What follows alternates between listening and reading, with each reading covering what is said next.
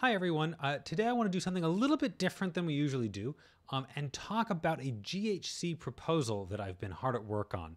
I just posted this to the repo tonight and I think it's quite interesting. So I wanted to go through it a little bit and explain some of what's going on behind this. So a link to the proposal and such will be in the description. Let's dive in. So this is really a combination of a whole bunch of proposals. Actually, let me back up one step. So many of you may know this, but some of you I'm sure won't. And that is that GHC evolves through a proposals process. So the Haskell language was started sort of around 1990, and then it was a bunch of people working together to create a lazy functional programming language. And over time, that eventually became standardized as Haskell 98 and then updated again for Haskell 2010. During that phase of Haskell's existence, there were a number of Haskell compilers, and they were encouraged to experiment by adding language extensions. As time has gone on, one compiler has sort of won out. There are still other Haskell compilers out there, but GHC is, of course, much more popular than all of the others. And it became clear several years ago that we needed some way of adding new features to GHC in a somewhat democratic way, right? Over most of GHC's existence, those working on GHC would just say, it should have this feature, and then maybe discuss with their friends and then add it.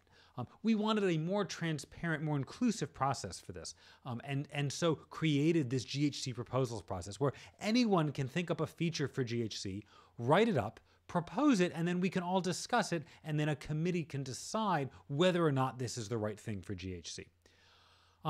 Recently, there's been a number of proposals around scoped type variables, and so many that it was a little hard to see the forest for the trees. And so there was a request to take a bunch of these proposals and combine them into one master proposal that covers it all.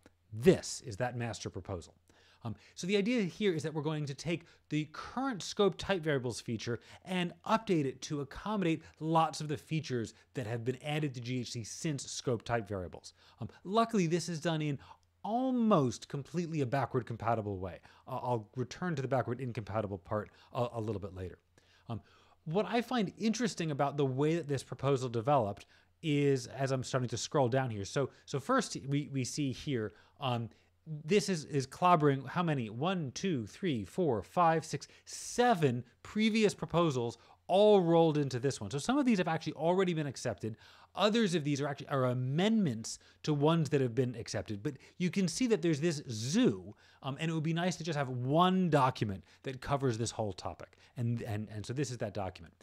And as I was starting to say, one of the interesting things here is that I wanted to start this by thinking about the principles behind scope type variables. What goals am I trying to achieve through this design? And by stating these up front, we can then check later, are we meeting those goals? Is this design, does it meet the goals that we want to meet? And so that's, I think, one of the more interesting parts of this proposal is that there's a new section, not part of most proposals, called principles. And so let's go through these principles of this proposal. The first is the lexical scoping principle, right up here. For every occurrence of an identifier, it is possible to uniquely identify its binding site without involving the type system. So what this is saying that if I see an X somewhere in my code, I can figure out where X was bound without actually having to do any type inference first. Most of the time, that's fairly easy to do. But sometimes it can get a little squirrely, especially around dependent types. So this particular principle is taken from another proposal, which is all about dependent types. It turns out that it's not the lexical scoping principle that's so interesting for this current proposal, but what I call the lexical scoping principle corollary, which says that when we see an identifier in a program, when we see the XYZ in a program, we have to know whether it is a binding site, where this is where we introduce XYZ, or an occurrence, where we're referring to some XYZ that has already been bound elsewhere. And we have to be able to do this without involving the type system. One of the reasons I don't want to involve the type system is I want to be able to just look at a Haskell program and understand the relationships between binders and occurrences. If I have a bunch of variables all named XYZ floating about, I should be able to figure out which XYZ refers to which definition of XYZ without doing type inference, because that's really hard to do type inference as I'm reading a program. And I would like to be able to understand this relationship without doing that type inference. So that's the LSPC. The syntactic unification principle is this. In the absence of punning, punning isn't really defined here. Punning is when we use the same name for a term-level variable as a type-level variable. In the absence of that, there is no difference between type syntax and term syntax. So this also is more motivated by dependent types, but it comes into play here, right? I want my language not to really care so much, am I in types or am I in terms? Because eventually, I personally want there to be no difference at all between these syntaxes. So now we go into a new principle, what I call the explicit variable principle. So this basically says that anytime I have a thing, I can write its type, which sounds easy enough, but this is actually not true in Haskell 98.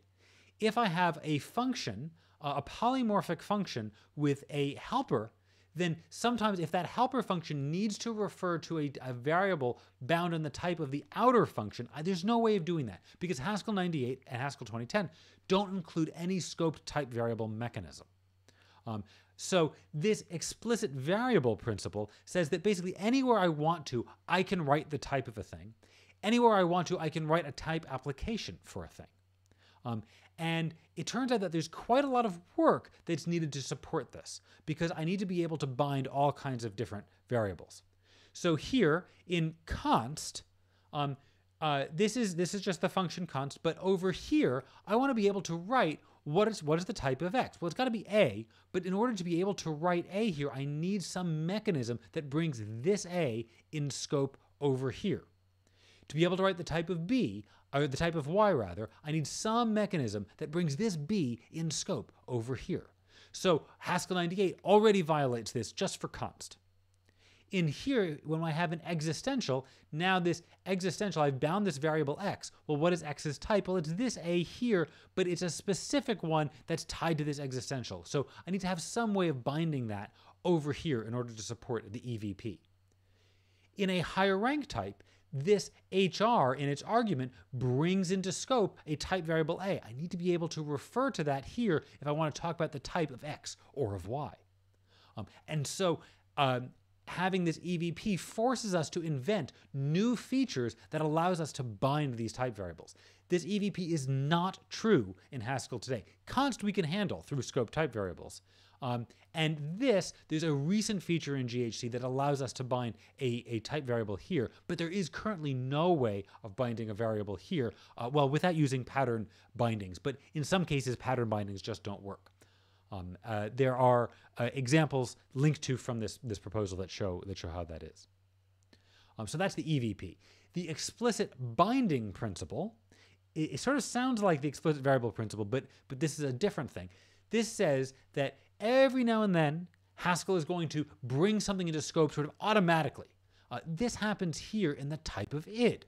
This a, there's no specific spot that a is brought into scope. Instead, GHC notices that a isn't in scope and brings it into scope. Here, this b is sort of brought into scope by matching. And I don't want to have to do that. I want every variable to be able to just sort of say where it's bound and sort of that's its full description. And so this is the explicit binding principle. The reason it's important is maybe some programmers want to always be very, very, very explicit about where they're bringing things into scope. And maybe not everyone wants to do that, and that's fine. We're never going to force that. This ID has type AROA. We're always going to continue to support that. But maybe some programmers want to always be super explicit. And so the explicit binding principle says that through the right combination of extensions and or warning flags, like turning on W error, it is possible for a Haskell programmer to ensure that all identifiers in a program have an explicit written binding site. So that's a very nice principle if we want to be really pedantic in our code. Next, we have the visibility orthogonality principle, which says that if something is visible versus invisible, it really shouldn't matter other than its visibility. So Haskell we're currently in the process of approving this syntax. This is proposal number 281. Here, this for all A, we're going to require that we write the type that is passed to F1 whenever we're calling or defining F1. This is a type here, A, so it's going to be something like int or bool, but we're going to be required to pass it when we call F1. Here, it's our usual for all A dot, where we're not required to pass it, but maybe we want to anyway. And the visibility orthogonality principle says that in these cases, all that matters is down here I have an at sign, and up here I leave it out, but otherwise my scoping and other effects are unchanged between these two. And so it turns out that this can sometimes be hard to uphold. We don't really have this syntax very much, and so it's not really it's not very relevant to ask, do we have this property today? The last principle I outline here is the pattern expression duality principle, which says that, well, patterns should look like expressions, right? We don't have wildly different pattern syntax than we do for expression syntax, or they're not really patterns. And so it turns out that this is sometimes hard to uphold. This is true today, but it's in threat by various other features. And so designing to keep this principle was a little bit hard in places. So then the proposal goes on to actually say what the changes are. This universals and existentials, this is a bunch of useful background material, but we're going to skip over this for now and instead look at the proposed changes. Rather briefly, the point here is more to sort of introduce the philosophy here than get into the nitty-gritty of exactly how this is going to work. You can read the proposal for that nitty-gritty. So the first is to break up the existing scoped type variables behavior into smaller pieces so that they can be turned on and off independently. This helps support this explicit binding principle where we might want to disable some of the more implicit features that come with today's scoped type variables. And so here, all of these are broken out into individual pieces. Scope type variables remains, and it implies a bunch of other extensions, so it's going to keep its same meaning as today. A new one here is this new extension, implicit for all. Implicit for all is going to be enabled by default, and that's what enables this ID : A arrow A behavior. And so this automatically brings variables into scope if they aren't. And then there's a whole bunch of examples of exactly where that happens. The next part of the proposal changes GADT syntax to distinguish better between universals and existentials. The motivation for this is a little technical. I'm not going to get into that right now. But the change is that in a GADT, so here's an example that just happens to be on the screen. Right now, this A does not scope over the body. So this A and this A are completely unrelated. And this causes some strangeness. What I would like to do in this proposal is to actually say that this A does scope over all of the constructors, meaning that this A will just be an occurrence of that A up here, and that cleans up both kind inference and detection of universals and existentials. I believe that this change should be backward compatible. Okay, let's move on. Moving on, where can we move on to? Type arguments and constructor patterns. So this is actually already accepted and implemented, but I wanted to incorporate it in with all of these other moving pieces. And this is slightly different than what's accepted today and implemented today in that it's called type abstractions, which doesn't exist today, but it seemed a better fit in this new proposal. And the idea here is, let's see, I hope we have some examples. So the idea here is that now I can bind a variable here that, say, relates to an existential. So now I can talk about the type of Z in the right-hand side of F2. And so that's a really nice feature. That's sort of the big thing that this gives us, is it allows us to write these at patterns, they're not really at patterns, these type arguments to constructors in patterns. So that's very useful. Let's see. Next is type arguments in lambda patterns. So the first one was in constructor patterns after some constructor. We also maybe want to do this in a lambda, and this is useful in higher rank scenarios. So this is a little bit harder to pull off. There's some technical exposition here of exactly how we do it. but it should be fairly straightforward in practice. Moving on, let's see. Oh, and there's some bad interaction with today's scope type variables here that's detailed in the proposal. I don't want to get into that right now. So next, I'm quite excited about this. This sort of fits in with this explicit variable principle, is to be able to let bind types. So normally we can just say let over terms. If I say let x equals, well, x has to be a term. Now I can say, let's see, do we have examples? Oh, I don't even write any examples. I should have written some examples.